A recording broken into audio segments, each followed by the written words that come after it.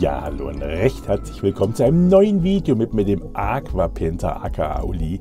Und zwar zum Video 128. Ja, wie jeden Freitag 16 Uhr bin ich für euch da, so auch heute. Und zeige euch, was ich in der letzten Woche alles so Schönes gemacht habe, was ich gebastelt habe, was ich irgendwo gemacht habe für die Anlage, habe ich ja schon, glaube ich, gerade gesagt.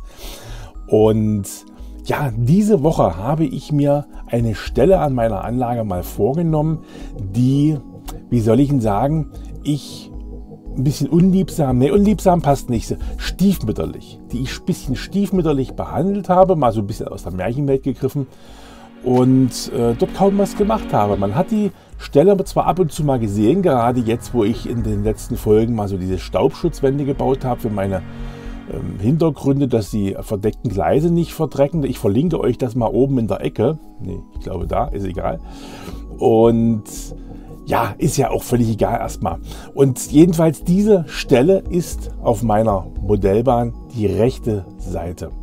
Das ist die rechte Seite, wo die Doppelkreuzungsweiche hier im Tunnelbereich unten drin ist. Für die, die es mal gesehen haben, für die Neueren, die werden das wahrscheinlich gar nicht wissen.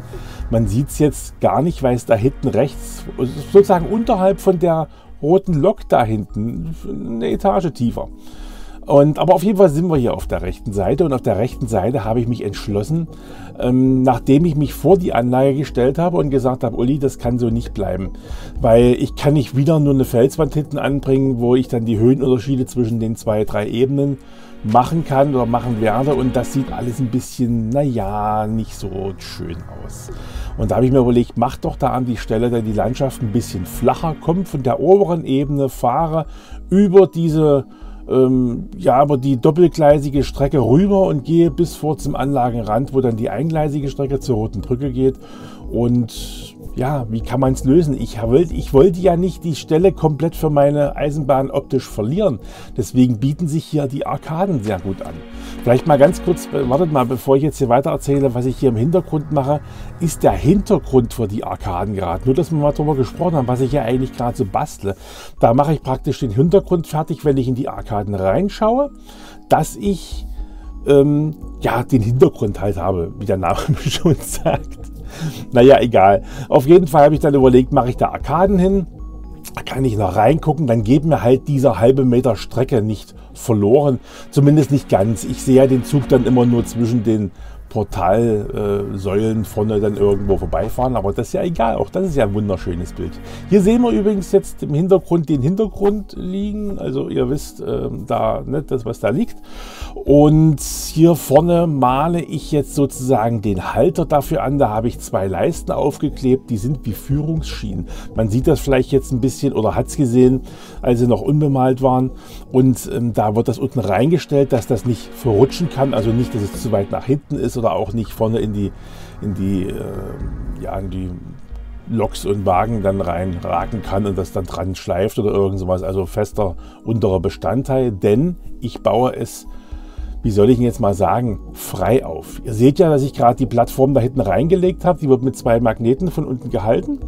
Und da kommt dann die Plattform drauf mit den Führungsschienen. Hier setze ich jetzt übrigens gerade die Staubschutzwand an, die ich im Gegensatz zu meiner Aussage vor einiger Zeit mit Schrauben befestige. Normalerweise ist bei mir alles mit Magnete festgemacht und wird nur geklickt, aber hier hängt nachher der Oberbau, wollte ich gerade sagen, Vorbau, nein,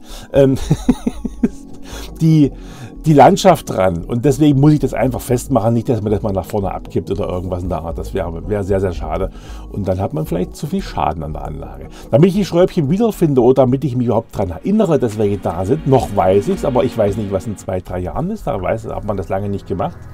Da ich ja alles mit den Magneten, wie gesagt, mache, würde ich das einfach greifen und abziehen. Und einfach greifen und abziehen ist mit 2 Schräubchen fatal. Deswegen habe ich dran geschrieben, öffnen, da weiß ich das sehe ich dann, dass ich das in die Schrauben lösen muss, und dann ist die Sache erledigt. Hier sehen wir übrigens die Wand, wie ich die festgemacht habe, hinten in der Ecke, genau da, wo ich mit dem Finger gerade war, der Magnet, oder die Magnete, 2 Stück, einen von hinten, einen von vorne, und dann ist das schön fest. Und wo wir gerade im Untergrund sind, jetzt mache ich mir noch die Arbeit und ich möchte nicht nur die Arkaden haben. Ihr wisst allerdings, oder vielleicht auch nicht, dass bei mir alles eine Untergrundbeleuchtung bekommt oder ein Wartungslicht, will ich mal eher sagen, wo ich im Grunde genommen, wenn mal was entgleist, wenn mal was liegen geblieben ist, wenn ich was reinigen will, wenn ich die Gleise reinigen will, Licht anmachen kann. Und ich würde da vielleicht reinangeln mit irgendwas, damit ich es sehen kann. Und das ist jetzt, was wir jetzt gerade sehen, ist die Tunnelinnenbeleuchtung. Die ist aber noch nicht bemalt, die ist noch nicht fertig. Und das hellere Licht hier in der Mitte, was jetzt warmweiß erscheint, das ist das Wartungslicht. Das geht auf das gelb-braune Kabel auf der linken Seite. Und jetzt sehen wir schon, habe ich die Lampen gelb mit gelber Farbe so ein bisschen betupft und die mittleren immer schwarz gemacht, so dass man eben weniger Licht hat, weil ich war jetzt eher zu faul, die da rauszulöten oder abzuschalten, wofür auch schwarze Farbe ran, fertig, leuchtet nicht mehr. Und so habe ich dann sozusagen das Tunnellicht, das soll so mehr so, wie soll ich sagen, das Nachtlicht werden auf meiner Anlage. Das habe ich ja sowieso in vielen, vielen Teilen auf meiner Anlage schon integriert, hat ja auch auf dem Stellpult einen eigenen Schalter, so dass ich, wenn ich meine Nachtbeleuchtung oben anmache, auch entsprechend dann die Nachtbeleuchtungsgegenstände angehen. Damit meine ich aber eben nicht die Laternchen und irgendwelche anderen Sachen, sondern so diffuse Beleuchtung für gewisse Bereiche auf meiner Anlage, die, wenn man das Nachtlicht anmacht, so ein bisschen vor sich hin leuchten, aber nicht wirklich hell rausleuchten sollen, sondern so ein bisschen, dass man da einen Zug drinne fahren sieht und sowas alles, wie eben dort an der Stelle, wo die Arkaden jetzt hier rankommen, die ich jetzt übrigens hier anbringe. Das wird mit Heißkleber gemacht. Wir kriegen jeder einen Klecks unten drunter, wird das draufgestellt, fertig, reicht vollkommen aus und ist fest vor allem danach, ja. Und das, wie gesagt, hier vorne das rotbraune Kabel ist dann für die Nachtbeleuchtung, das gelbbraune ist da hinten für das Wartungslicht, das wird jetzt nachher nach unten eingebohrt, das werde ich auch gleich machen und dann entsprechend angeschlossen. Das werde ich euch heute nicht zeigen, aber was ich euch jetzt heute zeigen werde, ist, dass ich auch diese Stellen, die praktisch sehr schlecht zu sehen sind, genauso liebevoll zum Beispiel mit Schotter behandle. Ja? Also ich mache das da genauso. Ich klatsche da nicht bloß irgendwas mal schnell hin, weil man sieht ja sowieso nicht richtig. Nein, ich mache das genauso, weil wenn ich mich mal runterbücke oder vorbeuge und da mal reingucken will, möchte ich, dass das drinnen genauso hübsch aussieht. Ich weiß, das machen die meisten von euch auch, aber man kann es ja ruhig mal ansprechen. Und ja, kleben tue ich das das ist ein schöner Satz, kleben tue ich das mit Wasser-Weißleim-Gemisch, in dem Fall nicht mit meinem Tiefgrund, den ich schon verwendet habe, weil, das hatte ich ja auch im letzten Video erwähnt, das gibt dann so hässliche weiße Schlieren auf den Schwellen. Und an manchen Stellen macht es sich richtig gut, bei manchen Stellen, also man hat es ein bisschen im Gefühl, welchen Kleber man irgendwo wo einsetzt, aber in dem Fall war meine erste Wahl hier das Wasser-Weißleim-Gemisch. Das habet wunderbar aus und ist halt fast unsichtbar. Ich sage mal immer wieder fast unsichtbar. Man sieht auch hier noch einen kleinen weißen Schleier, den ich aber persönlich gar nicht so schlimm finde in irgendeiner Form, weil er ist ja nicht so, dass er wie ein Schnee aussieht oder sowas. Ja, das ist sehr, sehr wenig und da wirkt das immer noch so ein bisschen benutzter alles durch diesen weißen Schleier von dem Kleber. Das finde ich gar nicht so verkehrt. Und ja, jetzt wie gesagt, jetzt sieht man es ja, habe ich die Löcher gebohrt, abgesaugt und dann kommen die Kabel rein. Das linke ist sehr, sehr lang. Das habe ich ein bisschen geschnitten. Das ist, glaube ich, 5 Meter lang, das Kabel. Aber da ich nicht wirklich weiß, wo ich, das ist geschnitten, da ich nicht weiß, wie ich genau euch das verlege, ich weiß schon, wie ich das verlege, habe ich einfach die volle Länge gelassen und kann das unter meiner Anlage dann verlaufen, so Röhren, wo ich das durchfädeln kann. Da liegen immer schon Fädelteile dazwischen und dann kann ich das wunderbar da einziehen.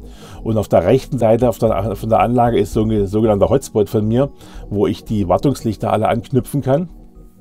Ohne viel Aufwand. Unter jedem meiner, man sieht es da oben, sind ja auch diese Buchbinderrücken drunter, wo ich dann die Kabel verlege. Das ist eigentlich überall bei mir der Fall, so dass ich immer Platz habe und kann die Kabel schön weglegen und dann entsprechend verlegen. Da hinten sieht man übrigens das Wartungslicht, was in dem hinteren Bereich drin ist, was man durch die Staubschutzwand später gar nicht mehr sehen wird.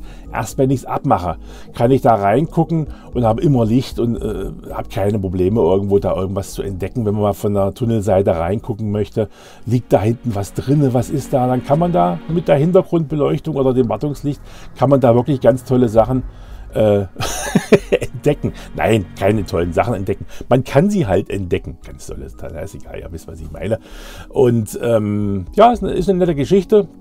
Jetzt kommt die Staubschutzwand ist dran, jetzt kommt der Hintergrund dran und dann kommt hier auf der rechten Seite die zweite Staubschutzwand, praktisch die den Bereich abdeckt, wo die Kehrschleifen drin sind.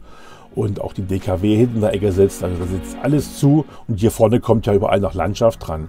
Was ich heute euch natürlich nicht zeige oder gezeigt habe, ist die Gestaltung, die optische Gestaltung. Das kommt natürlich alles noch. Wir haben jetzt nur den Rohbau. Da hinten liegt übrigens die Wand ein bisschen Richtung Gleis. Das ist aber jetzt hier, weil ich es live aufgebaut habe mit der Kamera vor der Brust und. Das liegt nicht richtig drin. Das hat genug Platz beim Vorbeifahren, habe ich alles getestet und ausgemessen. Aber man sah halt so aus, jetzt als wenn es zu eng war. Aber wenn man hier so reinguckt, das ist doch ein nettes Bild. Ne? Das kann man sich doch so geben irgendwo. Und man muss sich ja vorstellen, da ist es ja oben komplett dunkel. Und jetzt ist es ja noch offen und die Deckenbeleuchtung meiner Anlage scheint rein, also ist es relativ hell gerade gewesen. Und wenn das nachher zu ist, dann ist das wirklich dunkel. Ich sehe es ja hinter mir, weil ich gerade das Teil baue, was da oben drauf kommt. Das zeige ich euch dann in der nächsten Woche, im Video 129, voraussichtlich, falls mir nicht wieder irgendwas anderes einfällt, was ich zeigen könnte. Was ich jetzt mache, ist eine Strebe verlegen, damit die Arkadenwand, die auf dem statischen Teil, das ist der Teil, wo die draufgeklebt ist, der ist also fest in meiner Anlage, während davor und dahinter kann ich ja jeweils die Platten abnehmen.